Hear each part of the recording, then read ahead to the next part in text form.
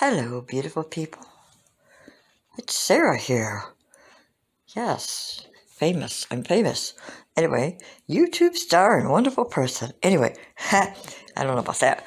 Okay, so this is what I'm doing now. This is for my collab for our Rogue Community collab that's due the last of February, which is not barely 2 weeks away, but I'm starting it today. Finally got up the courage to do it because I'm chicken. I'm going to mess something up. So this is what I'm doing. I have all my supplies. It's called for chunking. Mr. Rappy says it's called for chunking. You take 5 minute increments of time, and you set the timer and you go 5 minutes. And then if you decide you can go longer, it makes it less intimidating that way. So I'm going to do this, but I'm not going to set the timer. I'm just going to go, and I'm going to try. It's going to be like a base for the pouring painting, and then I'm going to put images over it, but it'll probably take a couple of days to dry because the paint will be really thick.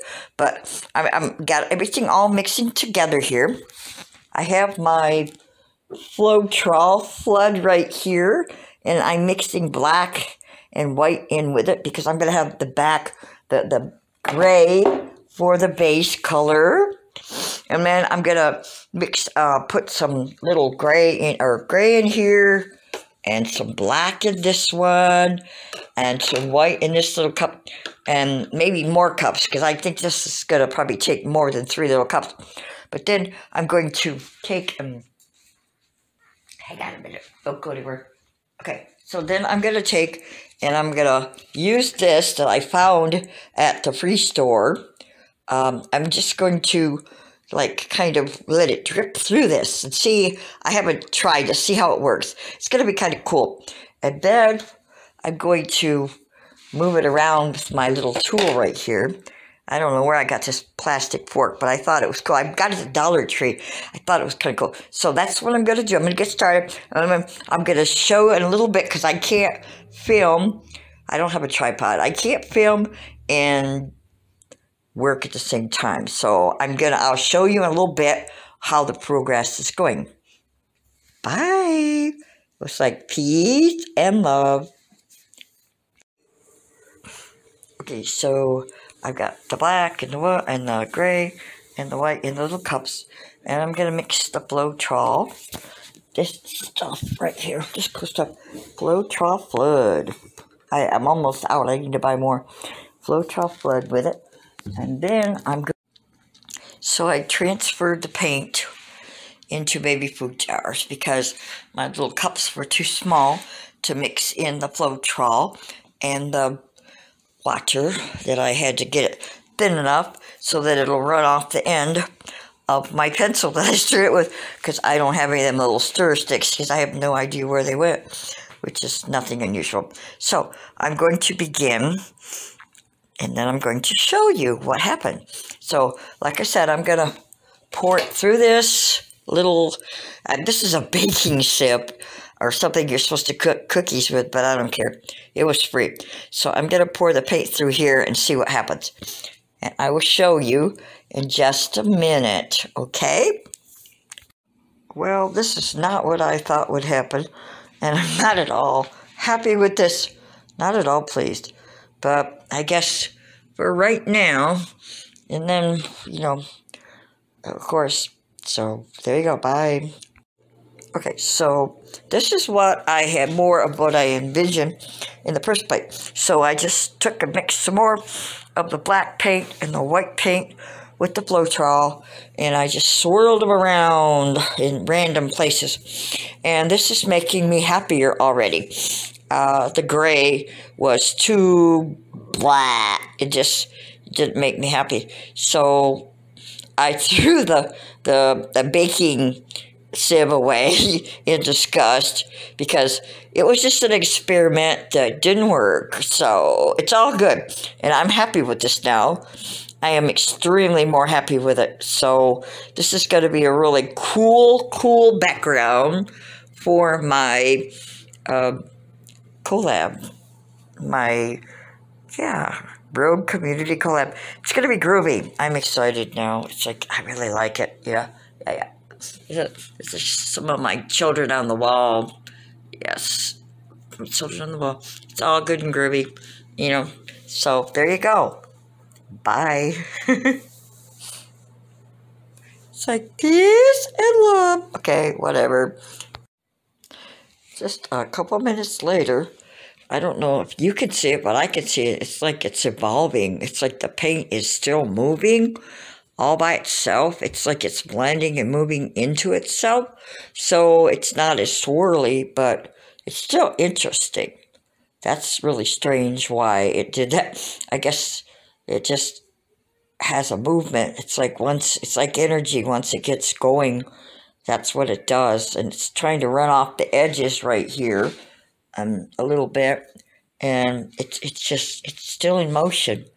That's the thing. When this gets dry, the thing with like a pouring or a swirling piece, when it gets dry, it changes from what you originally had because it's in motion. Just like all of life, nothing ever stays the same than what you planned. It's all because it's in motion and it's beyond my control. The energy of the universe.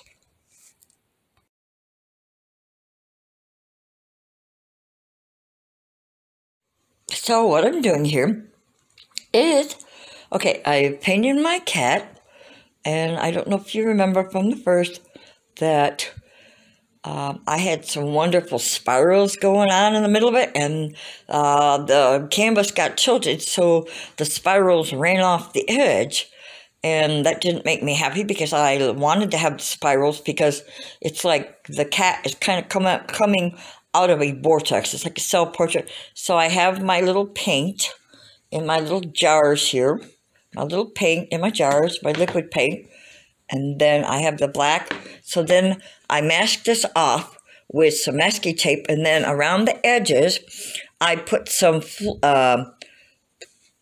gel medium is what it is. It's like a medium that you use to mix with your paint. So I put it around the edge to keep the paint, hopefully, we shall see, from seeping under the edges and spoiling the image of the cat. So, and I could show you what it looked like before and hoping that I don't mess it up. So I think it's almost dry. I think, yeah, so, and then afterwards I'll peel the paint off and hopefully it'll be a clear image. So I guess we're going to find out because I'm going to do it right now. Okay, here we go. We're going to do this. I'm scared. We're going to pour the paint. Ooh. Wow. Okay. Got that. I'm going to put some white on there. Ready? Ah, this is scary. It's very scary. I don't like it. Oh. It's the vortex. Creating a vortex. God.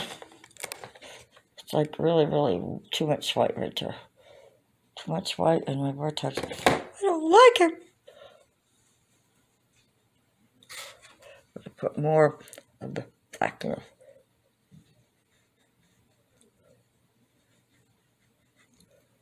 That might be better. I don't know. I'm not so sure that I like it at all. Put more of the.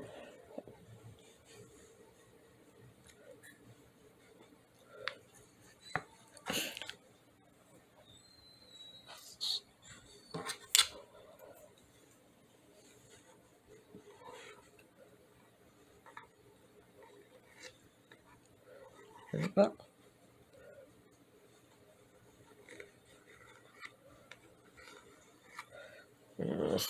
This really good. Well, I kind of want a vortex. It's just going to be a vortex here.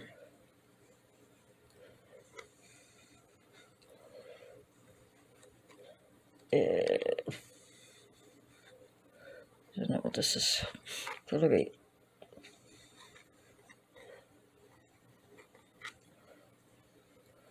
I don't know. It's like, I know I'm moving this thing, gonna make everybody sick to their stomach. Making me kind of sick.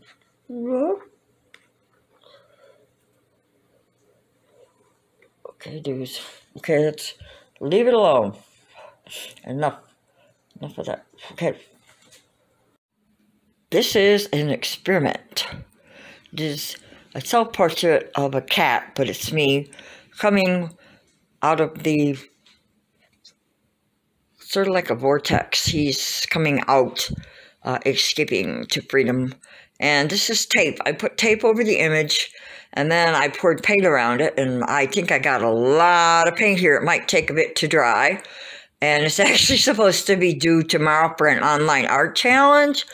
And I am not completely sure if it's going to be dry enough to take the rest of the tape off. But I think some of it, I took the first layer of tape off, and luckily I had another layer underneath because I wanted to see if it would to dry around the image. I like the swirls. I like what's happening here. I have to make sure that I keep it perfectly flat because the first time that I tried to do the swirl, the canvas somehow got tilted without my realizing, and all the paint ran down off the bottom and made my nice swirls straight again, and I want to keep them swirls. I mean, I know it's going to change. It always changes some when it dries, but not that much, I hope. So it'll keep the essence of the swirls, that you know, the part that he's escaping from.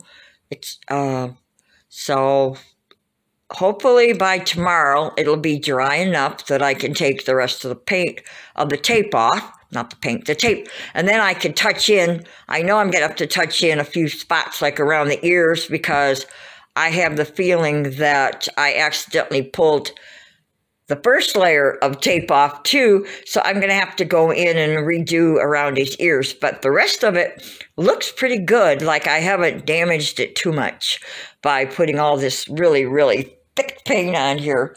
But like I said, it's an experiment. Everything that I do with my art is an experiment. It's trying something new.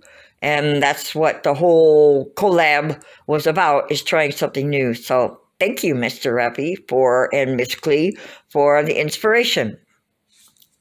It's like peace, peace and love and all that crap. Bye. The canvas got tilted without my knowledge. I didn't understand it. So then when it dried, all the paint ran off the bottom right here and made everything straight.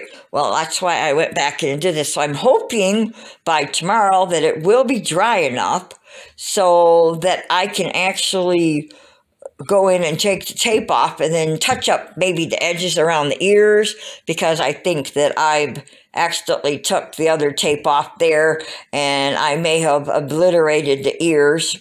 But like I said, this is an experiment, so whatever happens, it's all in fun at this point. So peace and love and all the good things. Okay, so it's done. It's finally done. I'm excited. I'm going to post it on my online art challenge. Yay!